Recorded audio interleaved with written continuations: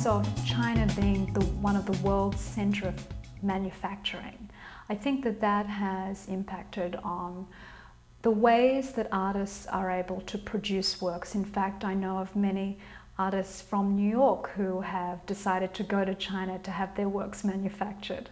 I think that this, the kind of factory structure, the ease with which you can have high-end, custom-made things created. I think that the cost is also another factor, that artists can create things in China that they could never dream of producing here at factories in the United States. I think that that's one of the major ways that you've seen the industry in China impact upon the art scene.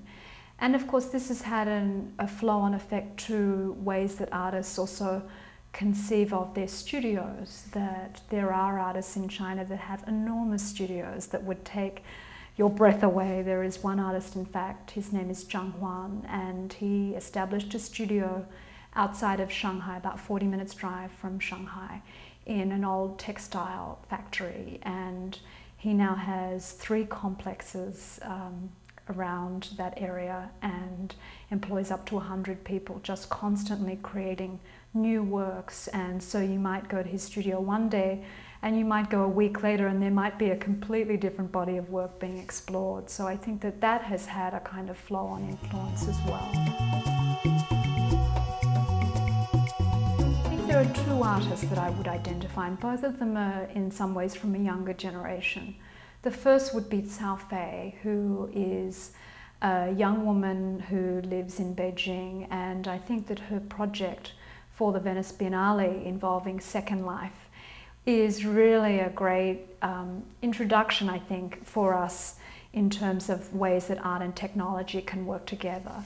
And certainly the avatar that she created in her own likeness, of course, but I think also ways that she has in other works, such as her photographs, where she has shown people actually in the factories in China, has been one of the few occasions we've seen artists engage with China's factories. You know, that's one of the funny things about Chinese contemporary art, that although you have this whole huge country devoted to manufacturing in many cases, it's something that you haven't seen appear in Chinese artists' work.